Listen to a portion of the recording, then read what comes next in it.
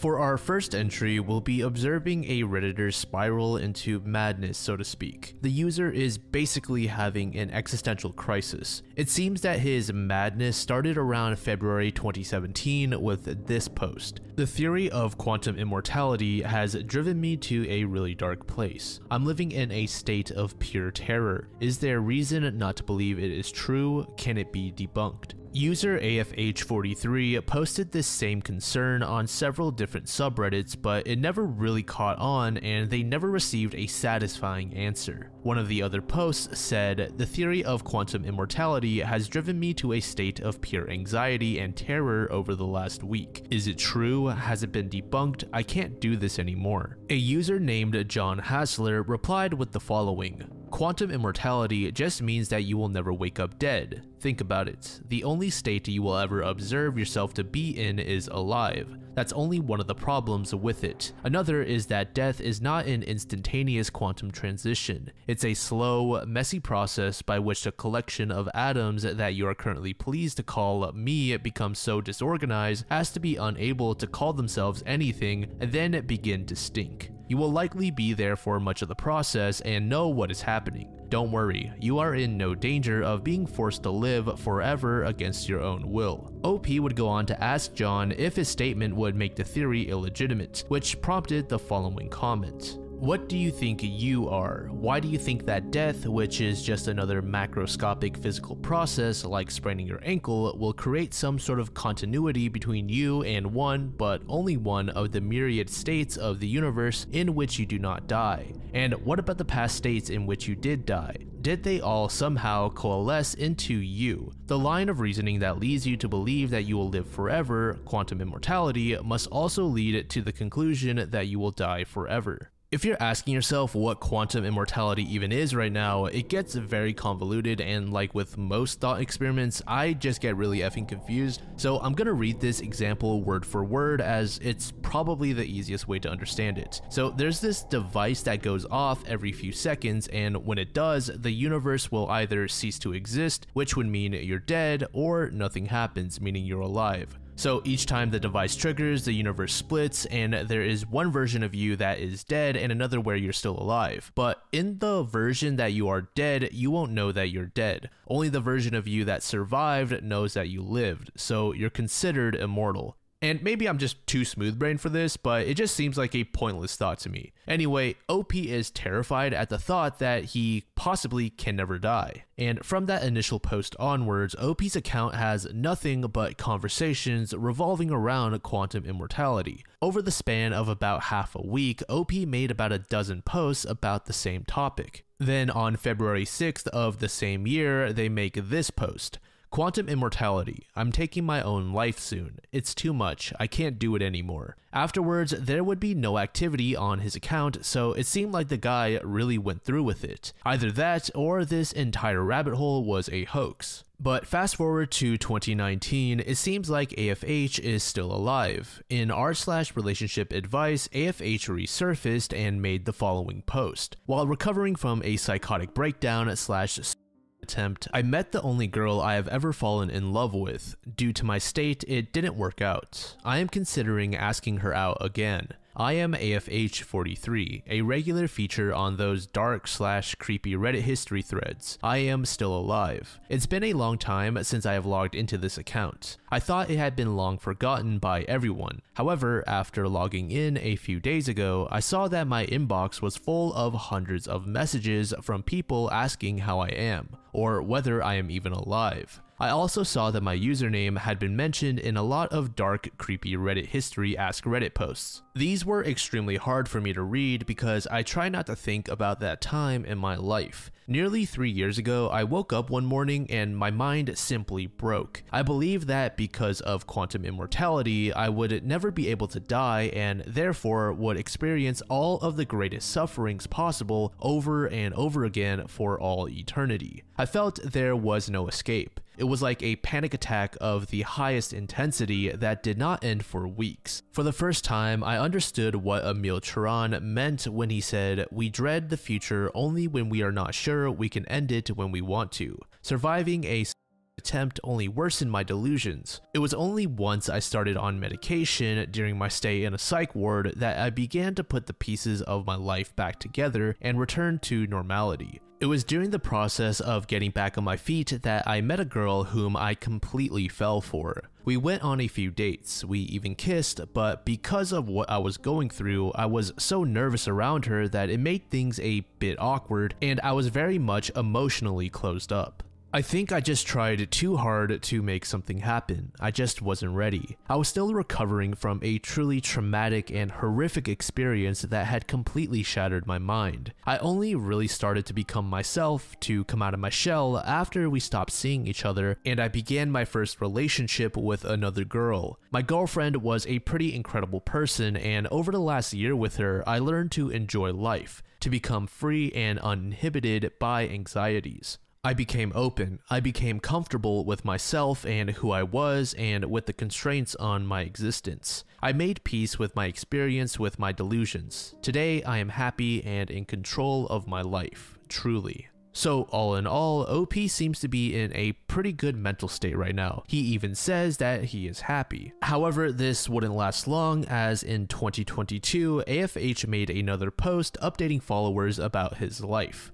I'm still here. For a few years, my life has been pretty good, but at the moment I'm having an unrelated breakdown and I'm in the hospital for other mental reasons. I wish I could end it, but I'm still too scared. Maybe it's worth facing it though. I'll have to face death eventually. I'm stuck in hell and my life is effed. I might turn to other things to have some relief from this relentless pain. I just need to sleep and never wake up. Maybe that could be my reality. I just can't do this. I feel alone. I'm terrified and numb at the same time. The default state of my life is suffering.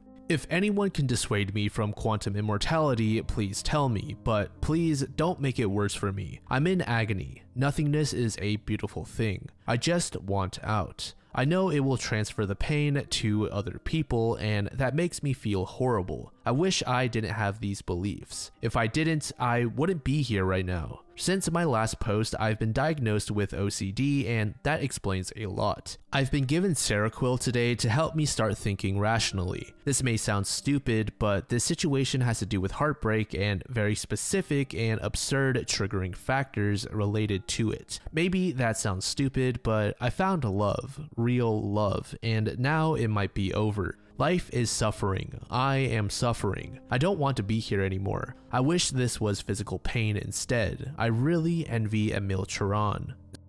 It was a wonderful fantasy to him at times, because at any moment he knew he could escape, and that gave him immense comfort. My mind is broken and I don't think I'll ever be able to fix it.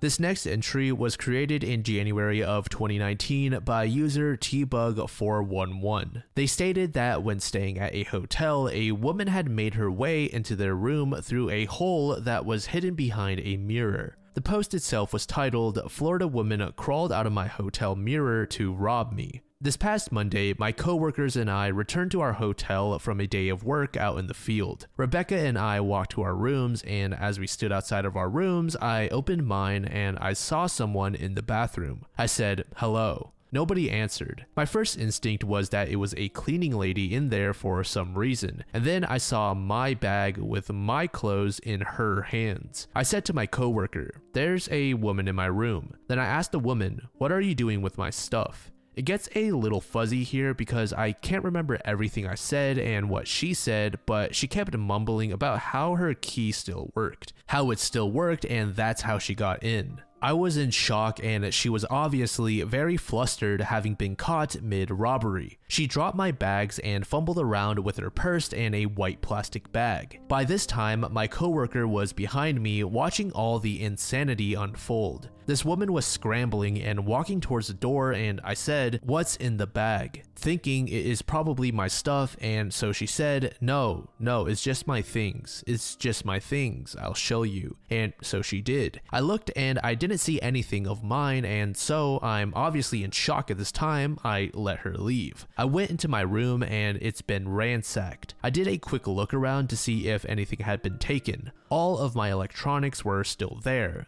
Then I went into the bathroom and I saw my underwear, my bikini, and my clothes shoved into my own bags randomly. Even my passport was shoved in there. Then I looked on the counter and I saw that she got into my medication. I'm not sure what was going through my head at the moment other than I wanted it back. So I ran out the door to go find her. I ran to the laundry room downstairs and out to the sides of the hotel and I didn't see her. I realized I was never going to find her, so my coworker and I went down to the lobby to tell them what happened and then we called the police. We went back up to my room to wait and I noticed that there is a metal bat on my bed, a little larger than one of those novelty wooden bats you can get at a baseball game, but there's also a flashlight on the end. She must have left it behind in her hurry. She also left behind a necklace that must have fallen out of her bag when she was scrambling with mine. I was mostly freaking out at this point because I thought that she'd gotten away with my medication that I need. The police got there and took our statements and looked around the room as well. One thing that I noticed was that there were bits of drywall in the sink and I pointed that out to the cops, but none of us really knew where it came from. We started looking at the door and the windows to see if she pried her way in somehow, but there was nothing. So we kind of just went with the idea that she had a spare key or something,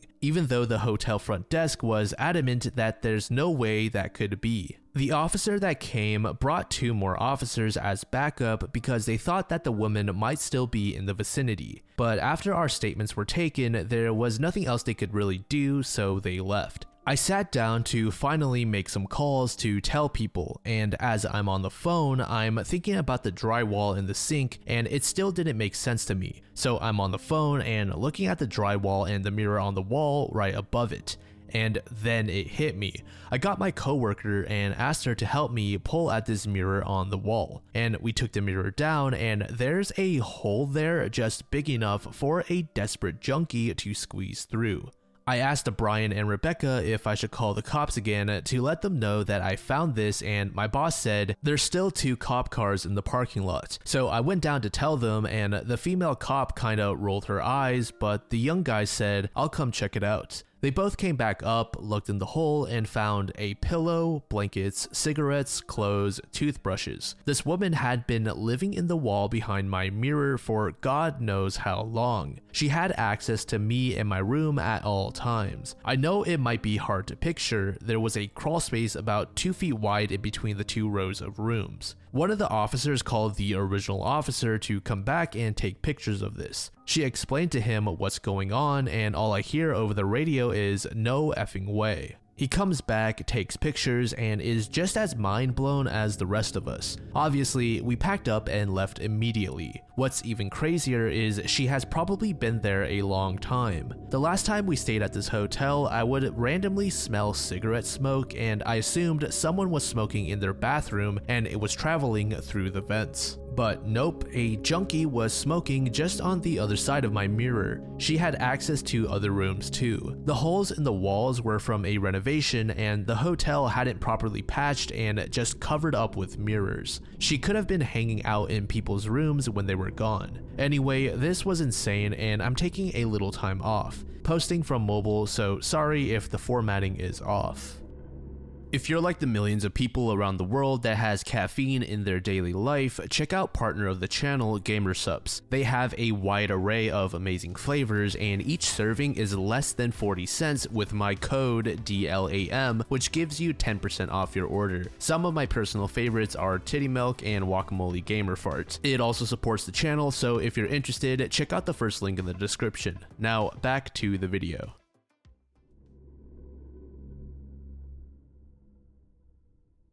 This entry focuses on a Reddit user named Cash22, an account which has been banned. The person behind this account took to Reddit to share his desire to be with someone. This attraction gets out of hand and, well, it's probably easier to explain if I just read his posts. Cash22 initially drew concern when this post was made in r/confessions. I spy on my soulmate. As long as they have their phone on them, they go to the store, I can see. They're at home, I can see. I check very often, seeing where they are. I just like to feel close to them, even when we are not physically close. And I like to think about what they're doing. The only downside is I can't see them. Sometimes I think I want to make them a plushie and hide cameras in their eyes so that in their bedroom I can see them sleep. But I'm worried that they may get changed there. If they do and then find out I put cameras there, they'd feel like I spied on something too personal, even though it isn't my intent. And I want to lock them up in a cage in the basement, also lined with cameras so I can watch them when I'm busy. They're so cute. Another post titled, "I want to keep my partner locked up in my basement" said, "I began cataloging my partner's interests and aesthetic choices more than usual because we started making plans to move out together because I want to make a safe haven for them in the basement. I'm not going to lock them up against their will, and of course we are going to share a normal bed together like any couple. I know which carpet they have in their current room, their favorite brands of consumables, the media they're a fan of, and their favorite plushies, just to keep them safe from the outdoor world if I have to go away to work and can't bring them. I would love to hire them eventually so we don't have to be apart, but I kinda have my business on the back burner right now. It's not very big/active.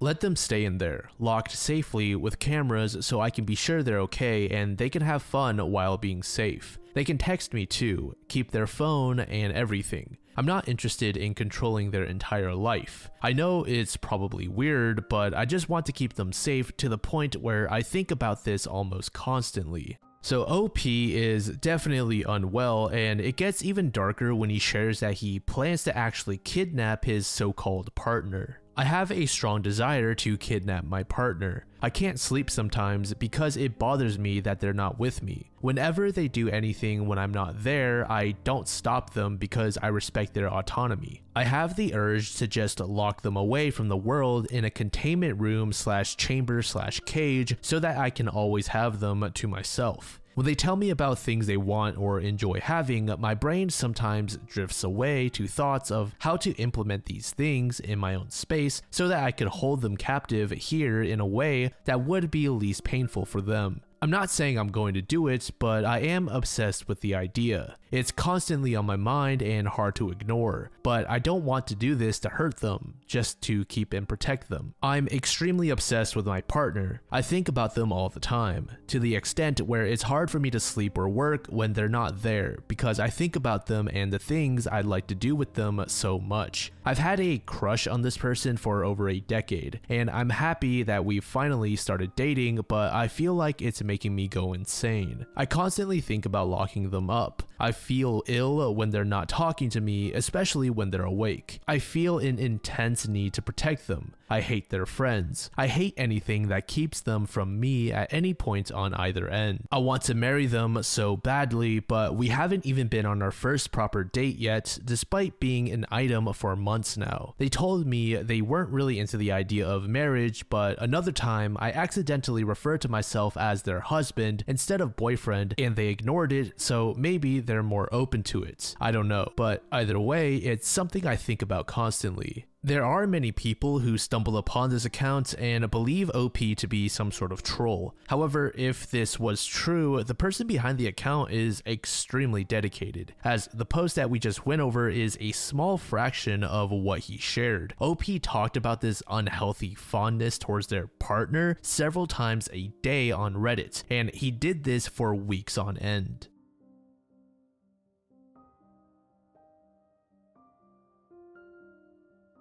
This post was created back in early 2018 by user F Your Coconut. It was made on r/JustKnowMIL, which is a subreddit with about 2 million members dedicated to discussing issues people are having with their mother or mother-in-law. The sub itself says it's a place to post about your MIL or mother who is just the worst. Come for support, come for advice, or just to vent and get it all out. That's what we're here for. This post states that OP's mother had inadvertently killed one of their kids via the use of coconut oil. Hello, I am a first-time poster, but I discovered this subreddit a few months ago. I was talking about this subreddit with my therapist, and she gave me the homework of speaking out more about my story to see if it lessened my pain. I've written and deleted this post maybe 7 times now, but I think it's time to get it out. I've spoken English for 30 years, but it's not my first language, and occasionally I use the wrong word because that's what the direct translation is, so I apologize in advance if I confuse anyone. one. This is going to be a long post as I'm a rambler and there is a lot of background involved. Trigger warning, a mother-in-law who doesn't believe in allergies and the price I paid for it, child death. This happened 12 years, 2 months, and 13 days ago on Wednesday, November 2nd, 2005. My DH got married in 2002 and had our son 10 months later in the same year. In May 2004, we welcomed our twin girls. My family was beautiful. Every time I took a picture of us, we looked like the families in the stock photos you can Google for. My DH is an engineer and I'm a college professor. We had a nice house in the city. Our children were healthy and happy. We even had a golden retriever named Argo, as if we weren't the picture of familial happiness as is. I can no longer look at the pictures of us because it makes me too angry to. When my twin girls were born, we had no issues in the hospital. They were born right on their due date, latched perfectly, and passed all their postnatal tests with stellar stats. When we brought them home, however, we noticed that one of the girls was developing a rash. Let's call her OD since she was a whole 4.5 minutes older than her sister. I hadn't really dealt with allergies in kids since my son didn't have them and neither did any child or adult in my entire family. I wasn't sure what it was. I thought that maybe she just had sensitive skin like me. I can't tolerate certain fabrics because I have very dry skin and I'll often break out in rashes if my skin decides that it doesn't like something. So I stopped using fabric softener on all the clothes. I bought the nicest, most comfortable bedding and clothing. At one point, I even made her clothes myself in the fear that maybe something in the manufacturing process was upsetting my OD. We went to the doctor several times and they knew that she was having an allergic reaction to something, but every test came back negative and we couldn't figure out what it was. It took 3 more months to figure it out. During that time, her allergic reactions got more and more severe. At one point, she was the only baby in the history of the hospital who had to be kept in a clean room because she seemed to have a reaction the minute she left. When that happened, we began an elimination therapy that would rival the lifestyle of Buddhist monks. My husband and I moved our son and YD in with his parents because we needed to eliminate everything from our routine to figure out what was causing the reaction in our OD. We stopped using our soap, our shampoo, our deodorants, our laundry detergents, and that was before we even got to our diet. It took us 3 more months, but we figured it out. Our OD was allergic to coconut. The doctors told us that it was a particularly rare allergen, and so it wasn't on any of the skin test panels they ran. When we found out what she was allergic to, we were relieved. So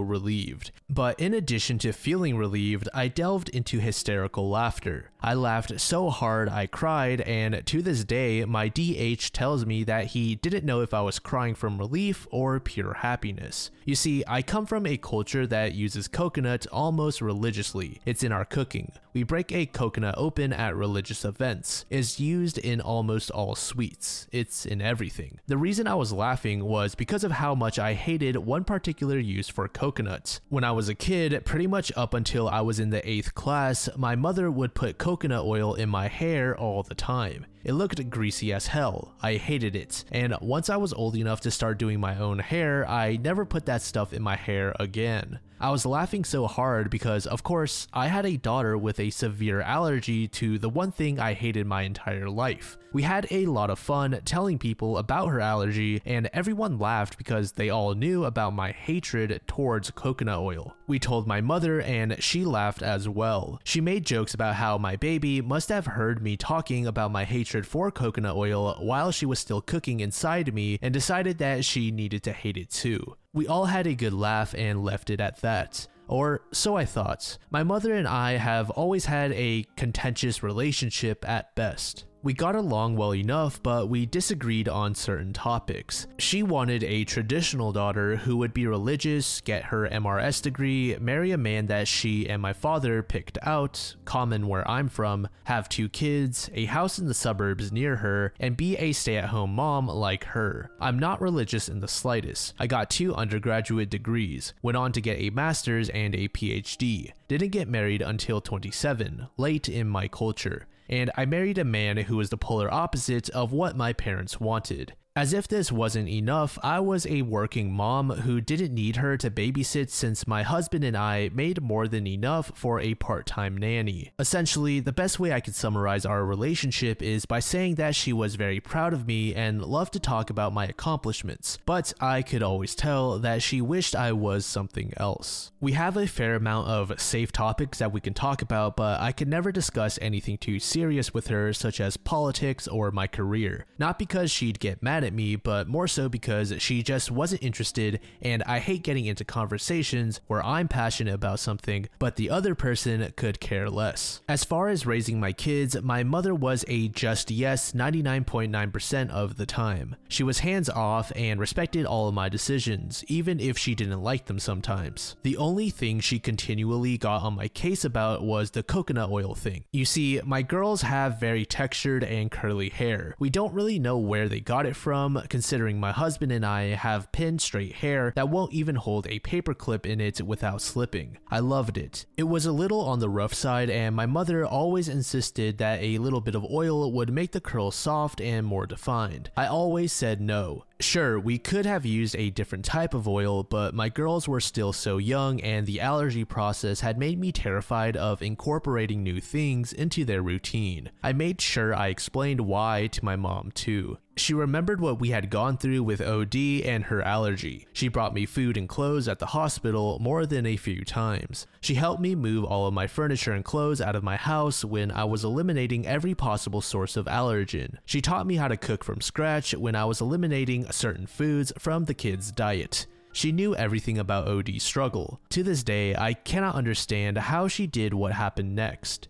November 2nd, 2005. I was giving a midterm that day to my students and I had to be at my research lab late that night. My DH was away at some conference and our nanny was down with the flu, so she couldn't watch the kids that day. So I had my mom come take them for the day. My son was almost 3 years old and the girls were a year and a half old. Overnight visits with my parents weren't exactly common, but they weren't unusual either. They had always come back from these visits very happy and well taken care of, so I had no second thoughts about leaving them with my parents. They spoke to me on the phone after their lunch and then around 5 p.m. we video chatted. The kids were also happy and healthy. I got home around 10:30 p.m. that night and called my mom to see if the kids were up by any chance, and I could say goodnight. I missed the kids by about 20 minutes. They had already gone to bed. So I talked to my mom for a little bit, but she's a pretty early sleeper too, so we hung up and went to bed. I woke up around 5 a.m. the next morning to go pick up my husband from the airport at 6. We were going to get breakfast together and then go pick up the kids. I picked up DH and neither one of us was very hungry yet.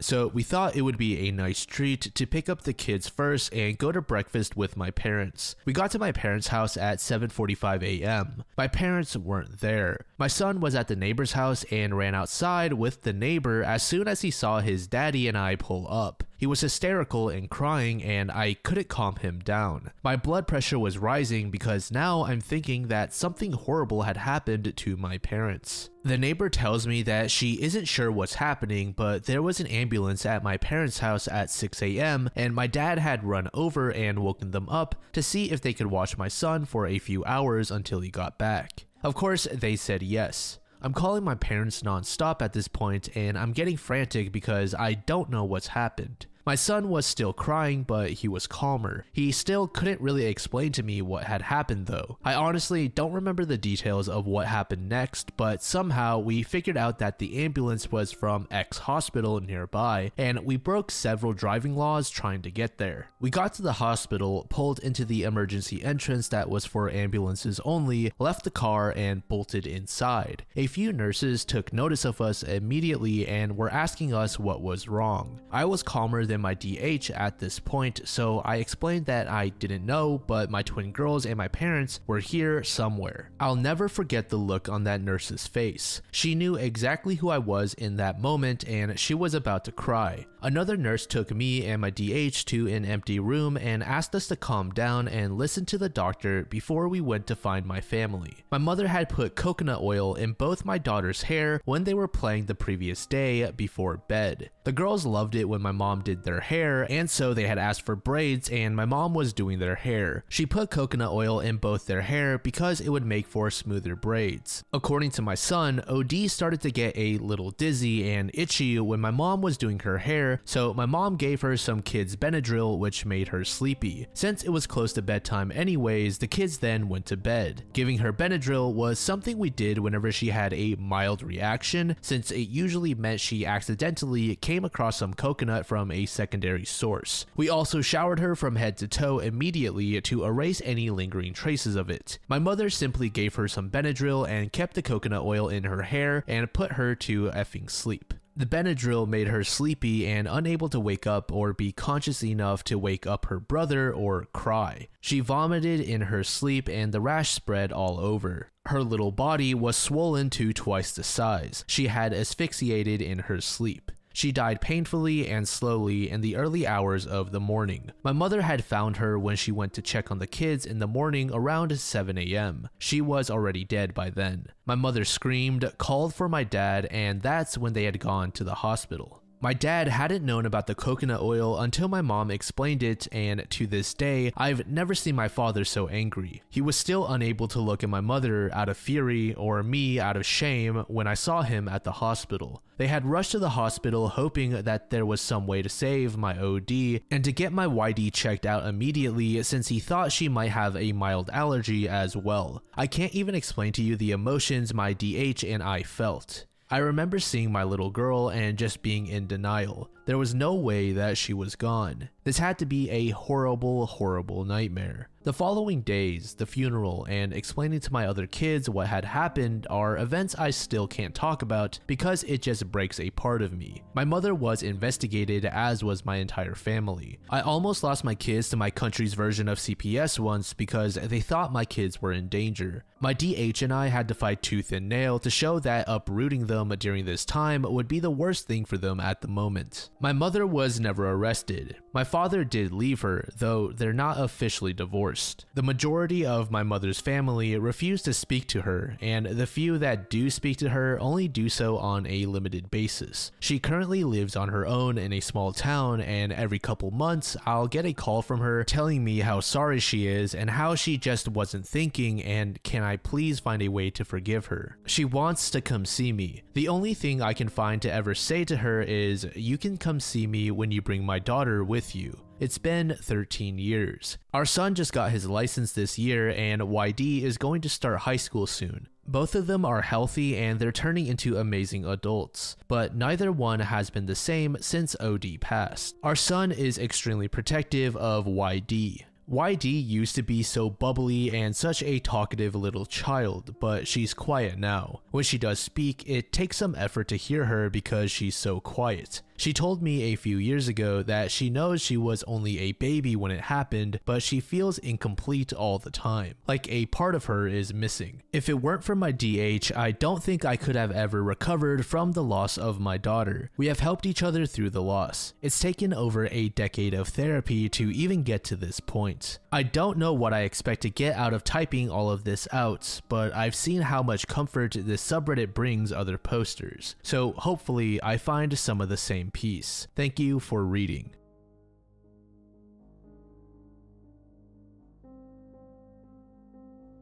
This post was created back in 2019 by user PSFI678 on r/let's-not-meet. It's titled "The Man on My Patio." Warning, long post, but I recommend you read it all. Okay, so this happened when I was around 9 years old, 25 now, and it's something I will never forget. It gives me goosebumps to this day. I lived in a terraced house, meaning 4 houses combined, and my neighbors and I each have our own little patio. There's a small road 10 meters from my yard where people do their Sunday walks and so on. Only a small fence separates my small yard and patio from that road. I live in a pretty crowded area with several of those terraced houses spread around in my neighborhood, so seeing people walking on that road is pretty normal for me. Seeing random people standing on my patio is not. When I was 9, I usually got home from school about an hour before my mom got home from work. I live maybe 50 meters away from my school, so my mom figured I was mature enough to be home alone for around an hour before she got home.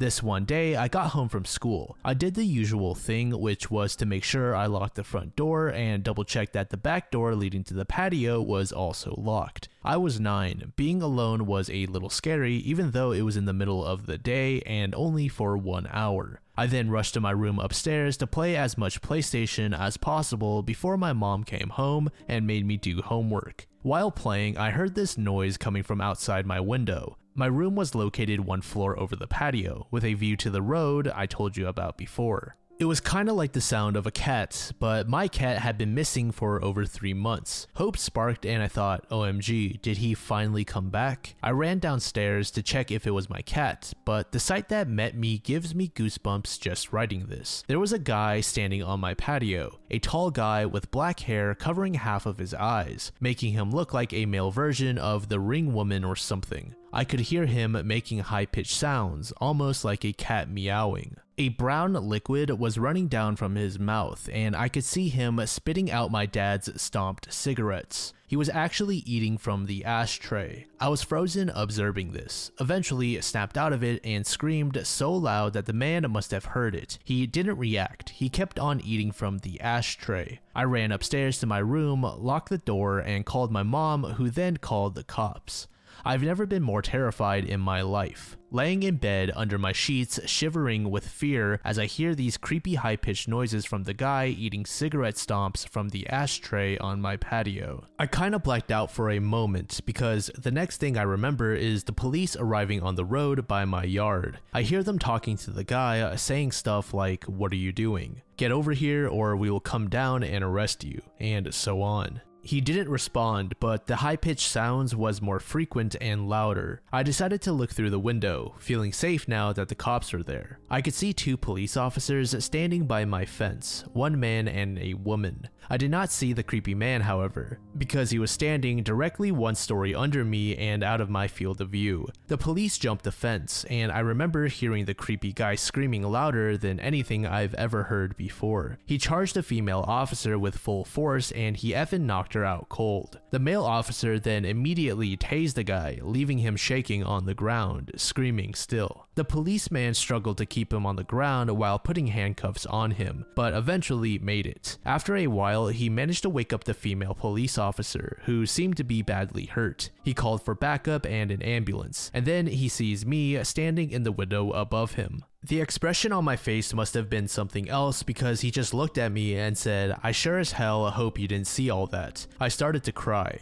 By this time, neighbors started to arrive, wondering what the hell was going on. One of my neighbors, an elderly woman, made me come down and she took care of me until my mom came back home. The police took the guy with them in the car and left. Before they left, they promised to come back and talk to us about what had happened. This is where the story takes an unexpected turn. The male police officer came back later that night and sat down with me and my mom to talk. He explained that the guy on my patio was actually diagnosed with severe autism. He had escaped a facility where mentally challenged people lived, located around 5 kilometers from where I live. He explained that the guy had actually been living in my house 5 years ago, but he had been forced to move when his mom, his only caretaker, died. The poor guy probably thought he would find his mom in my house. He missed the routines and he missed living there with his mom. The police had to move him from the house that time 5 years ago because he was extremely strong. From what I heard, he had extreme tensions in the body because of the autism, making his muscles grow stronger and stronger throughout the years. This was the reason he reacted the way he did when the police came this day. Still frightened, I told the police officer that he needed to make sure this would never happen again. He promised it wouldn't. After a few sleepless nights, my life got back to normal. The years went by and the guy didn't come back until 1 year ago. At this time, my mom and dad had moved out. I bought the house from them and I'm still living there today. I was enjoying my morning coffee on the patio when I see this random guy stopping on the road by my fence. He just stands there looking at me. I look at him and give him a nod and then I hear the high-pitched noises. Holy crap, it's him. His hair had turned gray, but the high-pitched sounds made me realize. My heart started racing and I instantly remembered the reason why he was back. I realized that he must have managed to escape again. I started to realize how sorry I felt for the guy. 16 years later, and he was back to look for his mom. I decided to carefully ask him if he wanted to come down to the patio. He instantly jumped the fence. I started to think he would knock me out like he did to that police officer. He didn't. He smiled. He looked at me and smiled. I offered him to sit down. He didn't respond.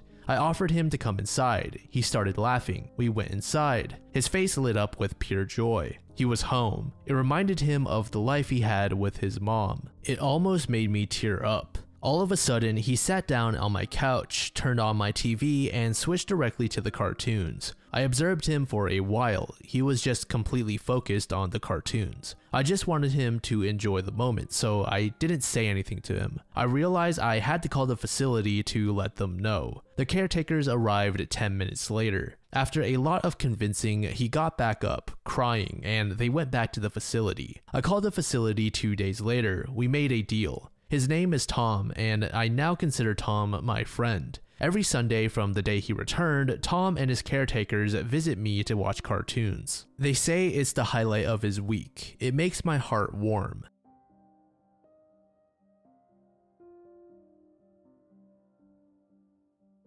This final entry isn't exactly disturbing, but it's more so just straight up disgusting. It was created back in August of 2012. The story originated as a comment made on an Ask Reddit post, asking professionals what their most gory, disgusting, or worst medical experience was. The thread itself is pretty effed up, and we might take a look at that alone some other day. But the post that went on to be known as the Swamps of Dagobah went like this. OR nurse here. This is kind of a long one. I was taking call one night and woke up at 2 in the morning for a general surgery call. Pretty vague, but at the time, I lived in a town that had large populations of young military guys and avid meth users, so late night emergencies were common. Got to the hospital where a few more details awaited me. Pararectal abscess. For the uninitiated, this means that somewhere in the immediate vicinity of the asshole, there was a pocket of pus that needed draining. Needless to say, our entire crew was less than thrilled. I went down to the emergency room to transport the patient, and the only thing the ER nurse said as she handed me the chart was, "Have fun with this one." Amongst healthcare professionals, vague statements like that are a bad sign. My patient was a 314-pound Native American woman who barely fit on the stretcher I was transporting her on. She was rolling frantically side to side and moaning in pain, pulling at her clothes and muttering Hail Marys. I could barely get her name out of her after a few minutes of questioning, so after I confirmed her identity and what we were working on, I figured it was best just to get her to the anesthesiologist so we could knock her out and get this circus started. She continued her theatrics the entire 10-minute ride to the OR, nearly falling off the surgical table as we were trying to put her under anesthetic. We see patients like this a lot though. Chronic users who don't handle pain well and who have used so many substances that even increased levels of pain medication don't touch simply because of high tolerance levels. It should be noted, tonight's surgical team was not exactly wet behind the ears. I'd been working in healthcare for several years already, mostly psych and medical settings. I've watched an 88-year-old man tear a 1-inch diameter catheter balloon out of his penis while screaming, "You'll never make me talk." I've been attacked by an HIV-positive neo-Nazi. I've seen some stuff. The other nurse had been in the OR as a trauma specialist for over 10 years. The anesthesiologist had done residency at the Level 1 Trauma Center, or as we call them, knife and gun clubs. The surgeon was ex-army and averaged about 8 words and 2 facial expressions a week. None of us expected what was about to happen next. We got the lady off to sleep, put her into the stirrups, and I began washing off the rectal area. It was red and inflamed. A little bit of pus was seeping through, but it was all pretty standard. Her chart noted that she had been injecting substances in that area. So this was obviously an infection from dirty needles or bad substances, but overall it didn't seem to warrant her repeated cries of, "Oh Jesus, kill me now." The surgeon steps up with a scalpel, sinks just the tip in, and at that exact moment, the patient had a muscle twitch in her diaphragm, and just like that, all hell broke loose. Unbeknownst to us, the infection had actually tunneled nearly a foot into her abdomen, creating a vast cavern full of pus, rotten tissue and fecal matter that has seeped outside of her colon. This godforsaken mixture came rocketing out of that little incision like we were recreating the funeral scene from Jane Austen's Mafia. We all wear waterproof gowns, face masks, gloves, hats, the works, all of which were as helpful as rain boots against a fire hose. The bed was in the middle of the room, an easy 7 feet from the nearest wall, but by the time we were done, I was still finding bits of rotten flesh pasted against the back wall. As the surgeon continued to advance his blade, the torrent just continued. The patient kept seizing against the ventilator, not uncommon in surgery, and with every muscle contraction, she shot more of this gray-brown fluid out onto the floor until within minutes it was seeping into other nurses' shoes. I was nearly 12 feet away, jaw dropped open within my surgical mask, watching the second nurse dry heaving and the surgeon standing on tiptoes to keep this stuff from soaking his socks any further. The smell hit them first. Oh god, I just threw up in my mask.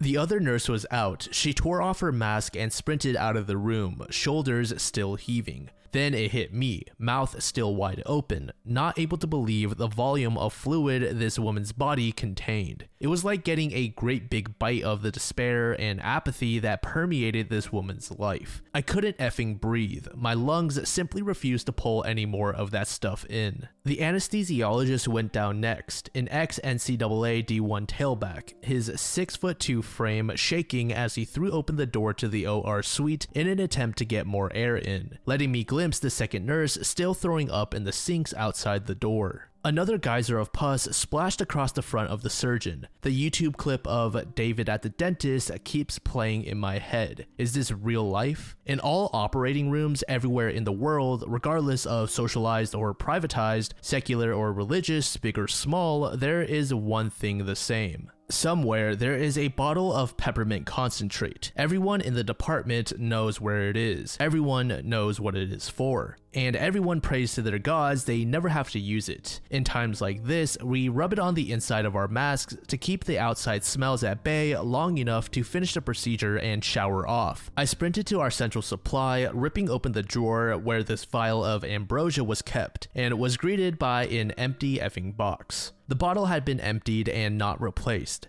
Somewhere out there was a godless individual who had used the last of the peppermint oil and not replaced a single drop of it. To this day, if I figure out who it was, I'll kill them with my bare hands, but not before cramming their head up the colon of every last user I can find, just so we're even. I darted back into the room with the next best thing I can find, a vial of mastisol, which is an adhesive rub we use sometimes for bandaging. It's not as good as peppermint, but considering that over 1/3 of the floor was now thoroughly coated in what could easily be mistaken for a combination of bovine afterbirth and maple syrup, we were out of options. I started rubbing as much of this as I could get on the inside of my mask, just glad to be smelling anything except whatever slimy demon spawn we had just cut out of this woman. The anesthesiologist grabbed the vial next, dousing the front of his mask in it so he could stand next to his machines long enough to make sure this woman didn't die on the table. It wasn't until later that we realized that mastisol can give you a mild high from huffing it like this, but in retrospect, that's probably what got us through. By this time, the smell had permeated out of our OR suite, and down the 40-foot hallway to the front desk where the other nurse still sat, eyes bloodshot and watery, clenching her stomach desperately. Our suite looked like the underground river of ooze from Ghostbusters 2, except dirty. Oh, so dirty. I stepped back into the OR suite, not wanting to leave the surgeon by himself in case he genuinely needed help. It was like one of those overly artistic representations of a zombie apocalypse you see on fan forums. Here's this one guy in blue surgical garb, standing nearly ankle deep in lumps of dead tissue, fecal matter, and several liters of syrupy infection. He was performing surgery in the swamps of Dagobah, except the swamps had just come out of this woman's butt and there was no Yoda. He and I didn't say a word for the next 10 minutes as he scraped the insides of the abscess until all the dead tissue was out.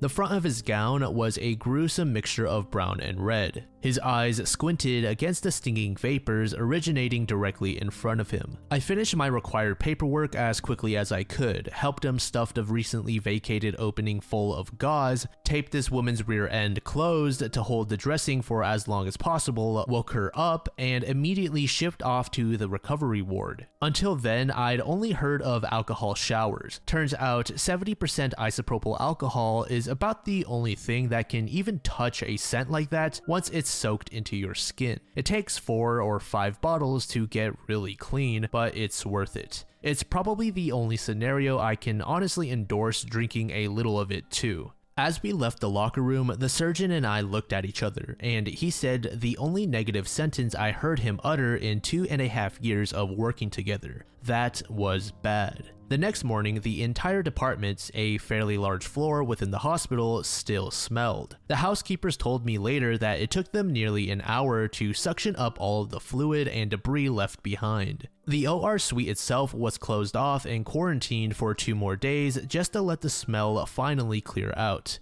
I laugh now when I hear new recruits talk about the worst thing they've seen. You ain't seen anything, kid.